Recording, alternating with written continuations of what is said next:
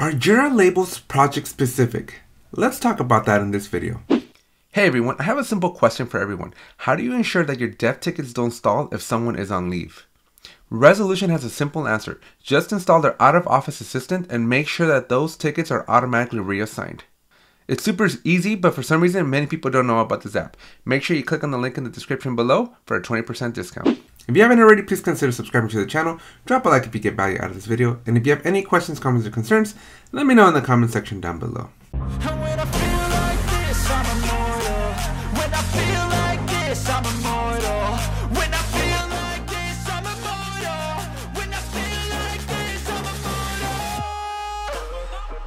Inside of the wonderful world of Jira, in any project, you can essentially add labels.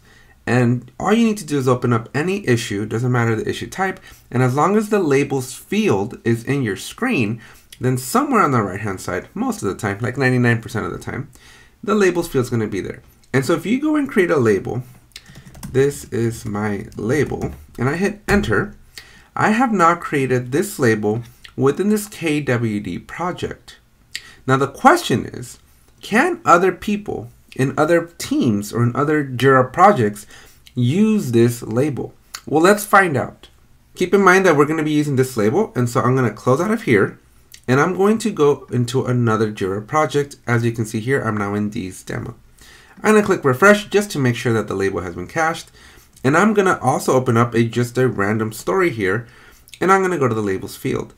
Now, when I start typing, you can see that this is my label is clearly already in that project, and that means that this label can be used in multiple different projects. Now, this might not be what you want, and so I have a couple of tips for you on how to mitigate this risk. So clearly, the labels are not project specific. That means that a label that you create in one project can potentially be used by a different team member, unconscious to them, in a completely different project.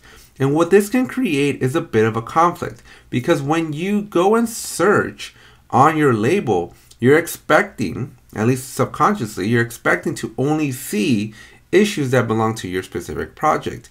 But as you can see, based on the demo that I just gave you, there is a potential for projects to basically collide and have contaminated data. And what I mean by that is there's a potential for you to be thinking you're the only one using that label, adding a bunch of issues to it, and then a totally different team member and totally different part of the company using that exact same label, again, thinking that they just came up with it. And essentially they're assigning issues to that label as well. And now when you go and do a search on that label is going to return issues not only from your project, but from that other person's project as well. So how do we fix this? Well, again, we have two different recommendations. Are you assigning issues to people on PTO? Without a vacation calendar inside of Jira, your tickets can stall out for weeks. Don't let your Agile delivery stall because somebody's on PTO. Resolution has the perfect solution for Agile teams of all sizes with their out-of-office assistant app for Jira. Fix your current workflows by appointing backup owners and ensure throughput doesn't stall when team members are away on vacation or holiday. Check out the out-of-office assistant in the Atlassian marketplace and get a 20% discount with the code in the description below. So recommendation number one is that you want to use a label that is very, very specific. What I like to do is I like to call it like, this is my label project X. And when you do that, this label is now pretty unique. I know that it's a little bit annoying because now you have a much more detailed label, but you now significantly reduce the risk that somebody else is also going to be clever like you and come up with the same clever name. And so the more specific, whether you can add like a component that it belongs to, or the project name that it belongs to, or just something to make it unique to you and your project, you significantly minimize the risk of some other team using that same label in their project as well. And then the other thing that I want you to be aware of is that even if different people use the same label, you can still do this. So rather than simply clicking on this is my label and depending on the query that's automatically done for you, because as you can see here, we're going to bring back KWD, my project, and we're going to bring DD, the other project. So we don't want that, right? But what you could do, what you can and have the option to do, a little bit more annoying because you simply can't click on that label. But the annoying thing that you can do is you can go and project equals KWD.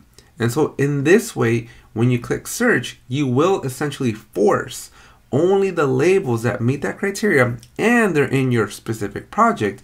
Only these are the ones that are going to come back. And while I know this is not the best solution, it's a pretty good solution if you don't want to create these very, very specific labels. Because if you don't want to go down that route, if you don't want to have to alter your search, then my only other recommendation is that first one, which is make sure that you create a very unique label that is potentially, probably fingers crossed, not going to be used by other team members in different Jira projects. Because as you can see, labels clearly are shareable across different projects within your instance of Jira. So you're going to want to be very, very careful there. Otherwise, sometimes you might end up with some erroneous, and I will put it in air quotes, some potential erroneous data that you might just not want. If you've ever assigned dev issues to someone who is on vacation, remember that the out-of-office assistant for Jira is there for you, and it is incredibly easy to set up and use. It has integrations with Slack and Tempo, and you can connect to Outlook or Google Calendar using Zapier. So you don't even have to maintain any dates. Super easy to use. Try it out today and get 20% off by using the promo code in the description down below. I bet it won't disappoint you. So that's it for this video. If you did enjoy it, please make sure you smash the subscribe button. Keep in mind that this video is part of the Summer of Atlassian 2.0, and we're in the final stretch of this summer. So make sure you smash the subscribe button now more than ever. We're still about 1,400 subscribers away from hitting our goals, so only you can help us get there by simply smashing that subscribe button. That is totally free for you to do. Also, if you did enjoy the video, make sure you drop a like, and if you have any questions, comments, or concerns, use that comment section down below to let me know.